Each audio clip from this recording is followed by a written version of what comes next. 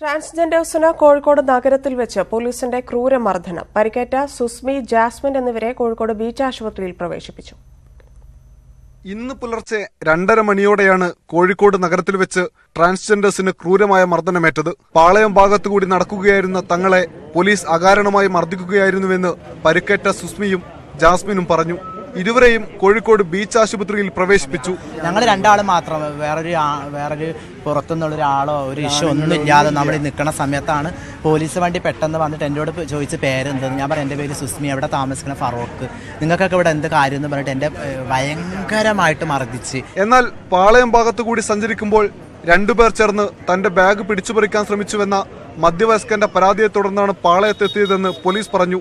ആ പരാതിയിലെ പ്രതികളെ പിടികൂടാൻ ശ്രമിക്കുകയാണ് ചെയ്തതെന്നും കസബ എസ്ഐ വ്യക്തമാക്കി. ന്യൂസ്